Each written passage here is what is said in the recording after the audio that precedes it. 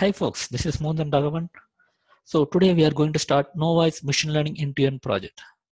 So till now we have seen different kinds of mathematical concepts and the theory concepts of the machine learning. So it's a time to jump into the machine learning end-to-end project.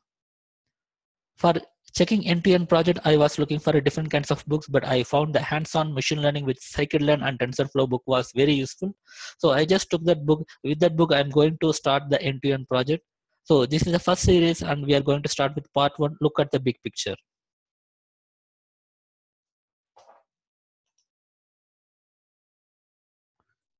Before starting, we will see few points on this book. The best book that has perfect blending theory concepts and more practical with popular libraries such as Scikit-Learn and TensorFlow. And however, you have different kinds of tools like PyCharm, let's say Notebook, Jupyter Notebook, and different kinds of libraries. And it has step-by-step pipelines of ML end-to-end project. And you will come to know a different kind of terminologies that real-time people will use in the machine learning project. And detailed checklist for typical ML project. Let's say if you are picking any ML project, so what should be the best question to be asked before start? And what are the things to be tested or what are the things to be checked before starting a ML project or in the different stages of ML project? And almost all main topics such as training models, classification, support vector machine, decision trees, ensemble learning, dimensionality reduction with required theory and more practical. And covers neural network and deep learning as well. And the best book to start with this if you want the book that represents sample of ML concept with practical exclusively. And by using this book, you will come to know different kinds of, let's say, IDEs and the libraries as well. So let's start with end-to-end machine learning project flow. So as per this book, these are the different steps has to be followed or better to follow. So first step should be the look at the big picture. So before starting any ML project, so we need to understand what is the business requirement, what is the benefit of this ML project to the business. Next one, get the data. So as you know that ML project mostly relies on the data and the entire prediction or let's say learning will be based on the data what you are getting. So how to get the data and what are the available resources or what are the best resources to get the data for real time. So that will be discussed in the get the data. And discover and visualize the data to get insights. So getting data may be little time, sometimes it's easy, but however, we need to find what are the different kinds of insights of the data. Let's say, for example, outliers, or let's say noises. So different kind of areas we need to see, and we need to see how data will distribute over the graph. So for that purpose, we will use the visualization, let's say matplotlib libraries as well. And after that, prepare the data for ML algorithms is another way you can say data wrangling. So you will do, let's say, different kinds of data mining activities in the preparing the data and select a model to train it. So based on the requirement, what would be the best model for our ML algorithm that we will decide. And fine tune your model. It is just like basing your performance criteria, let's say error rate, you will fine tune your model. Especially if you consider ML machine learning. So you will be having the training set and the testing set, data set. So you will be testing with the test data to fine tune your training and present your solution. So whatever you do for the machine learning project, at last you need to present to the customer or the client, right? So that time you will present your solution in a representable way. And after that, let's say the ML project is completed, then the main part comes into picture. So you need to launch that ML project and you need to monitor, keep on. And after that, you need to maintain your system, because sometimes what happens is, let's say you are getting the data and it will be keep on learning. So you need to feed the data in the future purpose also. So for that purpose, you need to monitor the data. And let's say if you have any different anomalies, or let's say if your ML is failing in some places, so that time you need to monitor and from that you need to learn again. The best example is chatbot. So if you consider chatbot, most of the time we will not be getting the proper response. But however, in the backend, they will be getting the responses, or let's say the questions which the chatbot could not answer, that will be recorded. So in future, they will train that model again so that the chatbot will be responding properly to the any customer. So in any typical machine learning end-to-end project, so these are the main steps to be followed. Look at the big picture.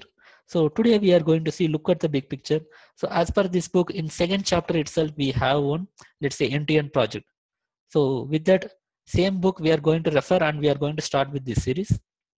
So as per the first step, the big picture, the business objective, the prediction of district median housing price based on the existing data of housing prices of different districts with extra other inputs. So let's consider some geographical location. You have different kinds of districts, and each district you have the median housing price based on the existing data, and you have other parameters as well, population and let's say area of the district. So different kinds of inputs are available for that, and basically we have various inputs and its output, right?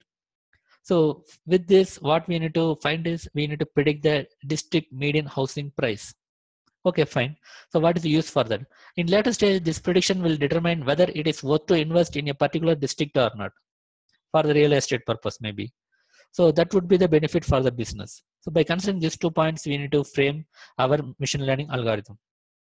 Hence, we have this kind of inputs, supervised learning, batch learning, because we have already the existing data. So that's why we have chosen the batch learning.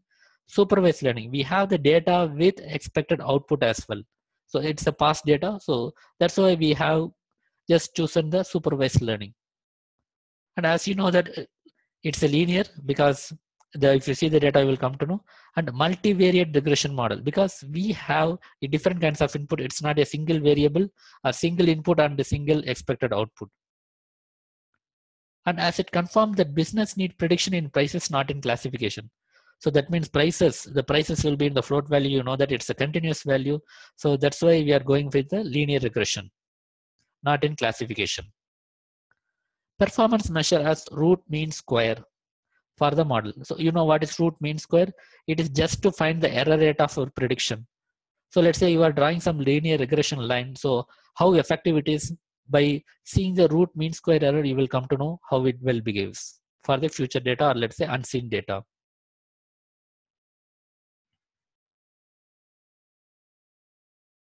Overall big picture, the same book, I just took the snapshot from that. So you can consider like upstream components. You may not be knowing what is upstream components. There may be a upstream components which will be loading the district data. And now in our point of view, we will have the district data available when we start the machine learning project.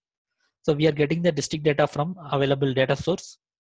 Then after that, this is our component. So district pricing, we are going to find the district pricing, or we are going to predict. So after finding that, we will keep it into other district prices. And in the later stage, there's a downstream application will have some other signals. And after considering these district prices and other signals, they will do the analysis and they will do the real-time investments. So this is about the overall picture about our ML project solution. So now we know that where we are. So we are in the district pricing. In our point of view, we will be getting the district data or existing data. We need to do the lot of steps, whatever we discussed in the previous slides. Then after, we will be giving the model, which will predict the, let's say, district pricing, house median.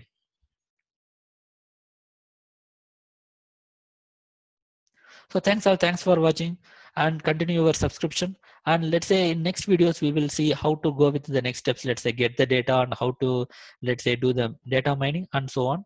So we will see in the coming videos. So thanks for watching. Have a great day.